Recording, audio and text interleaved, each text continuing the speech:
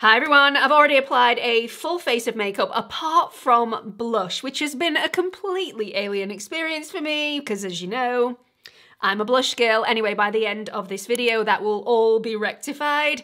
In fact, by the end of this video, I think I'm probably gonna look like a clown because I'm about to start applying a lot of blush to different areas of my face to demonstrate how you can completely change the look of your face with just blush and do it in a really soft way, much softer than contour. So you can slim down the face, plump up the face, you can lift, you can sculpt, all with blush. So we're gonna get straight on with it. If you are new here, hi, my name's Gemma. If you are a returning viewer, welcome back. I'd love it if you haven't done so already. Please subscribe to the channel, click on the like button and the notification bell so you don't miss any future videos like these. So it infuriates me that as soon as we hit 40, we're only shown one way of applying blush, and that is to lift and sculpt the cheekbones, and that doesn't suit everybody. It's not going to work on everyone's face shape because all our face shapes are different. So in this video, we're going to go through all ways of applying blush depending on the look that you want to achieve for your face type. Let's get on with it. Just a side note, you can use any blush you want to create any of these looks. Anything you have to hand will do. I'm going to be using a cream blush just because I think they're really easy to apply and they're really easy to blend into the skin to make them look incredibly natural. You can really diffuse the edges and soften everything off, so that's why I prefer cream, but if you prefer powder or liquid, you can use any that you want to. There are specific blush finishes that are going to emphasize certain looks, and I will go into that as we go into each blush placement. Whether you go for a dewy finish, a radiant finish, or a matte finish will often depend on the skin quality and what you're wanting to emphasize. So I'll go through all those as we go through the techniques. So let's start with the sculpted lifted look. This sits really high up on the cheekbone. It doesn't diffuse too far down the cheek. It is incredibly elevated, and because it's on an angle, it just makes everything seem more sculpted, more lifted, more elevated, and slightly more youthful.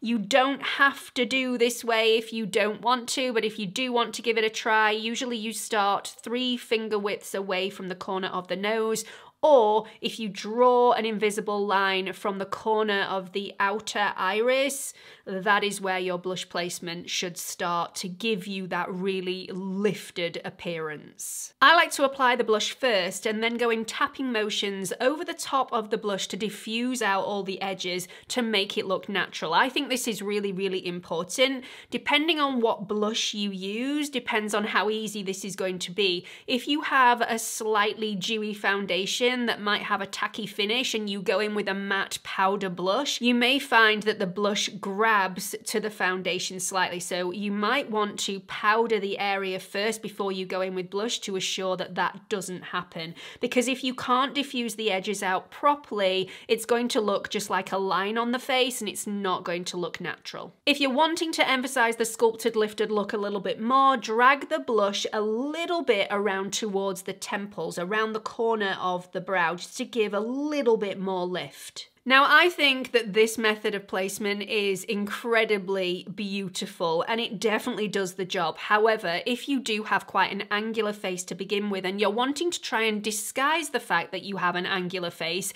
and maybe go for something that makes your cheeks look more youthful and more plump, this is not going to be the method of application that you're going to want to go for. If you're wanting to lift and sculpt but you're wanting it to look very soft, use something with more of a natural finish, more of a natural matte. If you're wanting to emphasize the lift and the sculpt, using something like a radiant blush or even a dewy blush will really emphasize that, rebound the light and draw attention to the tops of the cheekbones, really making them pop and look really sculpted. So we've already achieved a sculpted, lifted cheek. However, if you are wanting to go one further and lift the corner of the eye, giving the eye a little bit more of an elevated appearance, you can definitely do that as well. And you can incorporate it in the original lifted, sculpted blush look. So you can do both at the same time, a lifted, sculpted cheek and a lifted, sculpted eye, or one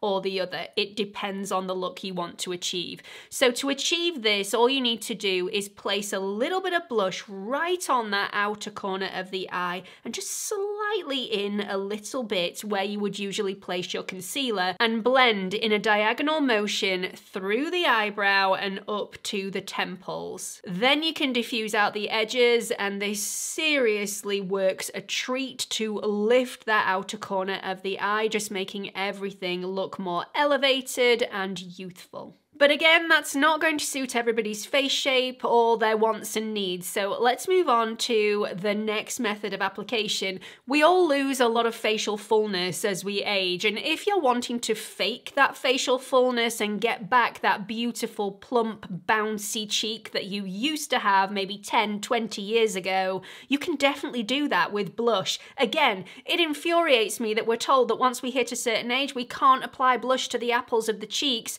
without it looking really droopy and without it aging us. It's completely false. It's all about where you start applying and how you apply the blush to the cheeks. So I like to start 2 finger widths away from the nose or the center of the pupil. I start as high as I possibly can. So I'm basically starting where I have my dark circles, that high, and then I'm blending downwards slightly, but I never go lower than the base of my nose. If you don't go lower than the base of the nose, you should be okay. For this application, instead of the previous application where I was tapping in a diagonal motion, really lifting up the cheek, I'm going in a circular pattern just to diffuse the edge and give the impression of a rounder, fuller cheek. I absolutely love this look, which is completely different to the look that we achieved on the other side, which is much more lifted and sculpted. This one gives the impression of a much fuller, rounder cheek, which I think is incredibly youthful. Both sides, incredibly youthful. It just depends on your face shape and the look that you're wanting to achieve. I don't think this drags my face down at all because I've been really, really careful not to go too low.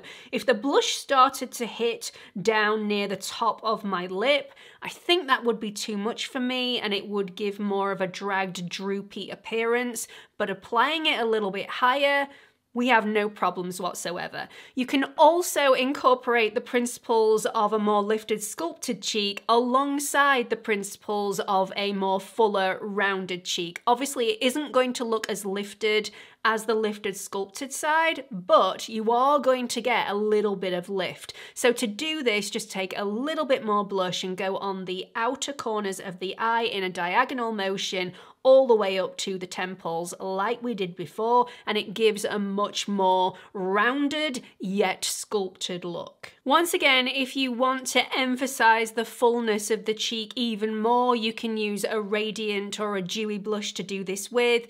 Just be warned with this, if you have a lot of skin texture or a lot of open pores around the corners of the nose, because you're going a lot closer to the corners of the nose in this instance, if you use something that's a little over glowy, you are going to emphasize those large pores or that texture. So it may be better if you do have texture and open pores to go for a blush that is on the more natural matte side rather than something that's overly glowy. If you have a really round face and you're wanting to disguise it a little bit, make it look a little bit slimmer, there are ways of doing that with blush as well. And again, you can use contour for this, but if you feel like contour is a little bit harsh for you, the softer way to do it is with blush. You're going to apply a little bit of blush up the sides of the forehead, from the temples to the top of the forehead and slightly rounder. By doing that, the eye is drawn to that area and everything is pushed in, making your face seem a little bit less round. This can also give the most beautiful sun-kissed glow, like you've been outside enjoying yourself in the sun all day, you've stayed outside for a tiny bit too long and you've got that lovely pinky youthful glow.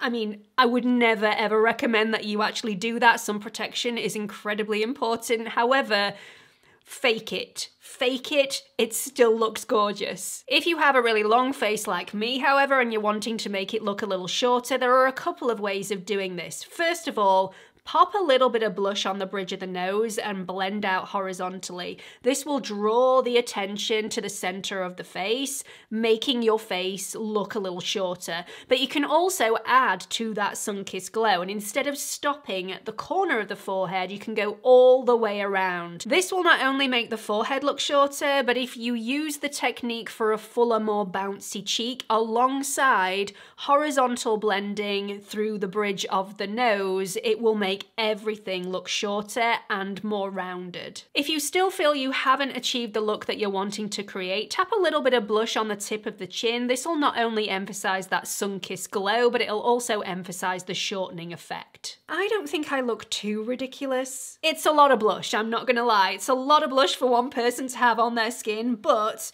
I think I can make this work if I even it out a little bit. I am going out in a bit, so yeah, a little bit of touching up is going to be necessary. However, during this video, I'm hoping you found it helpful. We have slimmed down a rounded face, we've plumped up a long face, we have achieved a really plump, youthful, bouncy cheek without dragging the face down. We've also achieved a really beautiful, sculpted, lifted appearance to the cheekbone, and not only that, we've also disguised a hooded, droopy eye with the diagonal placement of the blush on the outer corner of the eye running through the eyebrow all the way up to the temples. And if that's not enough for you, you can also disguise dark circles if you pick the right colour blush, just by going slightly higher underneath the eye than you would usually take your blush with your blush shade. Just saying, blush can do wonders. I really hope you've enjoyed this video. Please try out these techniques in the comfort of your own home to figure out which one you prefer on you, on your face shape. I never stick to one. Sometimes I do a lifted look, other times I do a fuller, more rounded cheek, and I love both of them. It just depends on my mood and the look that I want to create that day. And please, never allow anybody to tell you that you shouldn't or you can't if you are a certain age. There are no rules, there are just a set of principles where makeup is concerned. Stuff what they say, do your makeup however you want. At the end of the day, blush is absolutely magic. Depending on where you place it, you can pretty much rewind the clock and look 10 years younger. It is that good. Anyway, I've placed a couple of videos over here that I think you might enjoy. Please don't forget to like and subscribe, and hope to see you all in the next video. Bye everyone.